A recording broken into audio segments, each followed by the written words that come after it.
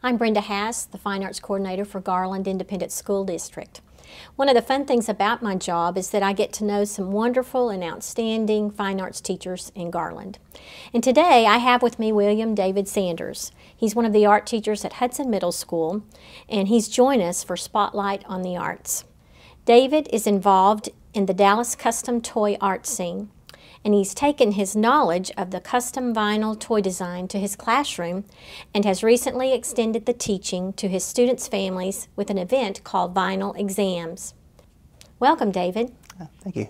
David, I understand that in the designer toy community, you are known as Mr. The Sanders. So what's the story behind that name? Well, actually, the story behind that name goes back to school. My first semester teaching, I made the comment to my class that I was going to have a hard time getting used to being called Mr. That I always think that's my father. I think teachers make that comment a lot. And I had a group of guys in that class who, well, what do you want us to call you, The Sanders? And so I just smarted off back. I said, sure, yeah, call me The Sanders. So they started calling me The Sanders. And the next period called me The Sanders. And then next semester called me The Sanders. And by the next year, the office was calling me The Sanders. So when I started making custom toys, I said, you know what? That's what I'll go with. So I started calling myself Mr. The Sanders, which they call me at school still today. So. Wonderful. Well, tell us a little bit about what vinyl toys are and how you got involved in creating them.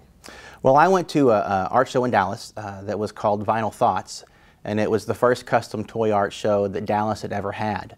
What vinyl toys and designer toys are, they really stem from urban culture in New York and LA and Tokyo. It has a lot to do with hip-hop and even street art, commonly known as graffiti. And a lot of these artists had stemmed off into making custom and designer toys that they attached to street clothing brands.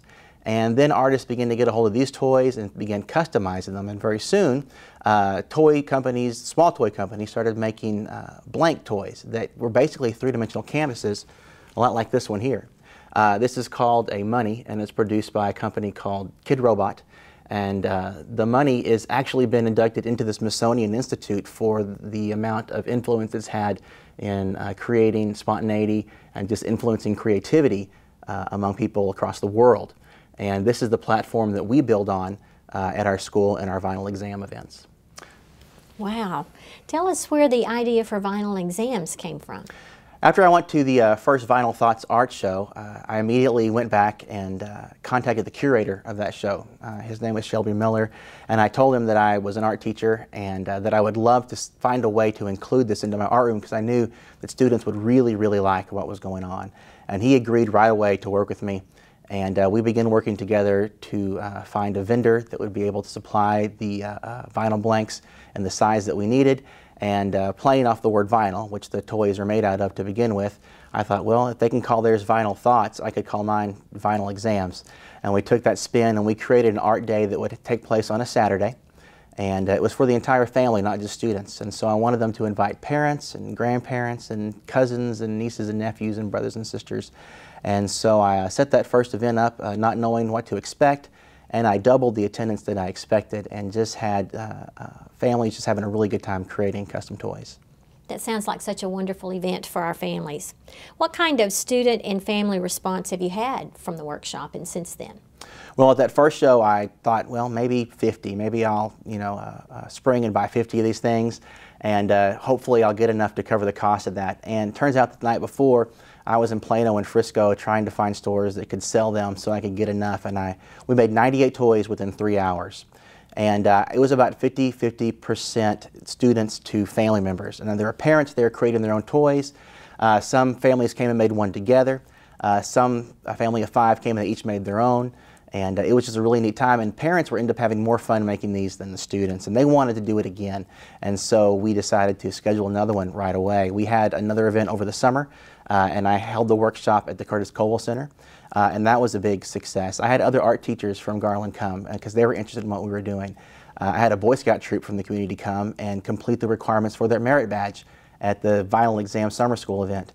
And we've already had another one this year, planning to have one at the end of the year, and the response just gets bigger and bigger. How has vinyl exams impacted the participation in your art program at Hudson? It's actually affected participation on several levels.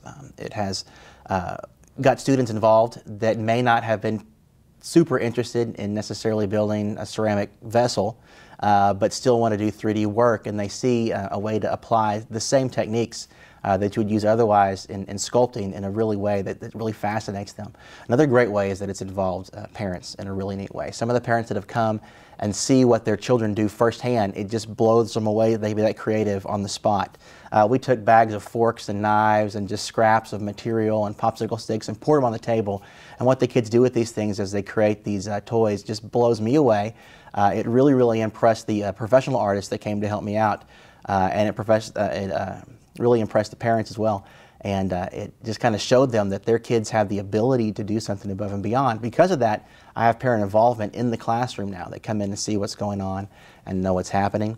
I have students that aren't necessarily able to come to art on a daily basis because they're very talented, involved in choir and in band or even in theater, but on these Saturday workshops they're able to come and participate and to create art together with their family and their friends in a really neat way.